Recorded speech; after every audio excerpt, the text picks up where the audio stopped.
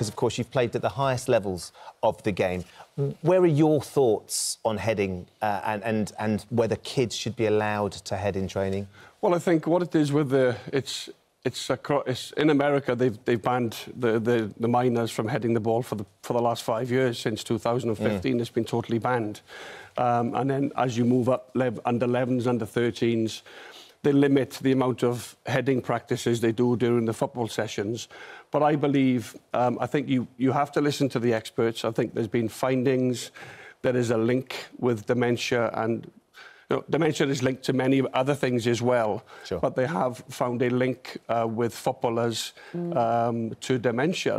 It's the head trauma. It's every time that ball hits against, it's your brain. Do you worry for your own health in the future? I don't particularly worry about it, Kate. I think it is what's going to happen to me will happen to me. I don't wake up in the morning and particularly worry about it. We know that Alan Shearer's come out and said, I mean, he headed the ball, was known for his heading of the ball particularly, and he's really concerned that in later life he could have incurred some sort of brain injury from the amount that he headed. Well, I also had testicular cancer, so as you can see, I've got several scars on my head anyway, so I've had quite a lot of... And like myself, my dad would stand in the back garden with me as a young lad, 8, 9 years of age, throw the ball up in the air, and I would continuously... I was transferred in my career because I was a particularly good header of the ball. Yeah. But I don't particularly, as I said, get up in the morning and worry about long-term... So no regrets? No, not really, but I think we've got to listen to these findings and this expert opinions. I think something's got to be done, and they're starting with under 12s, the minors, because at 12 years of age, you can't really make that decision yourself. So I mean, you're a mum of 2 boys. Yeah. Married to Tom. Yeah. He presumably is showing no concern about it. But hearing that, do you think, oh, I don't want Tom to do what your dad did, and stand there in the garden and encourage them to do headers? Well, no, I don't. I mean, Tom doesn't do that, but I think, it's in my kids' instinct to head the ball. I mean, we haven't taught our kids to head the ball, and I know my son's coaches, they don't... under 12s, they don't encourage heading of the ball, but my youngest, who's 10, who's instinctively just got it in him, he's great in the air. He headers the ball a lot. It doesn't worry me. I mean, it was only a couple of years ago they were saying that kids shouldn't train on 4G AstroTurf because of the links to cancer, and now that's all disappeared. I mean, it's taken away a fundamental part of the game if you stop children heading the ball if they want to. I mean, if they want to move on to professional footballers and you've stopped them heading the ball into a certain age, when do they learn how to do that? I think, I mean, the speculative links about 4G and a material reacting with humans is a bit different to the actual, what we can say is genuine impact, that we know the brain is being impacted by the ball. We know it is, but we haven't had enough information yet. We've not had enough information to, completely then just stop a fundamental part of a beautiful game. Patrick, you've been a football coach for many years. Yeah. You have a number of teams. Yeah. How old are the kids that you look after? We start at 2.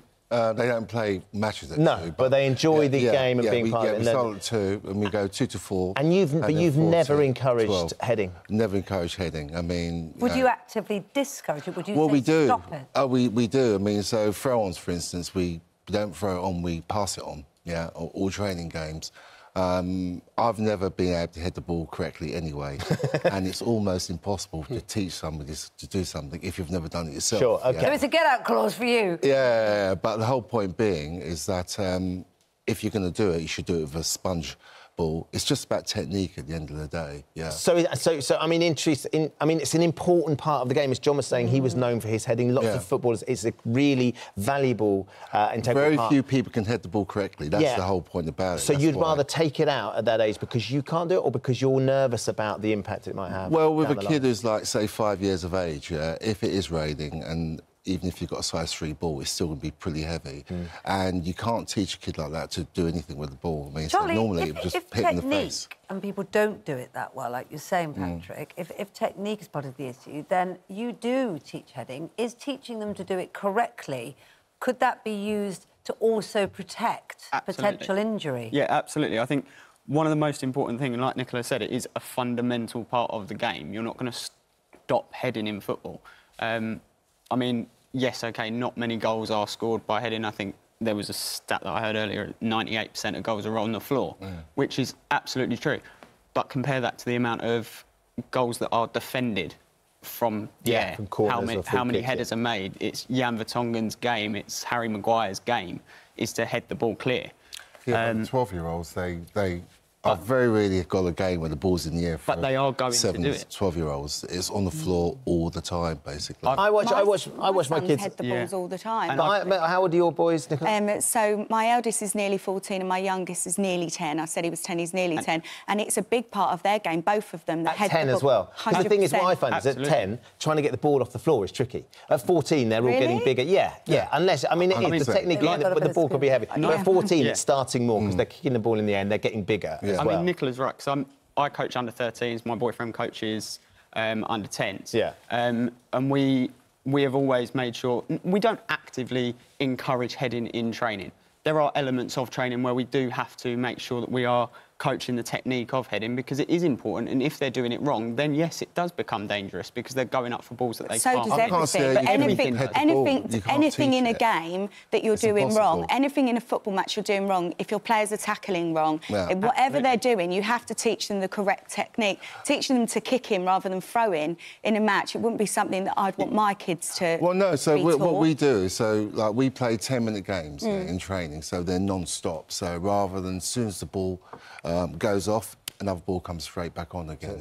So we just get the kids to put the ball on the floor.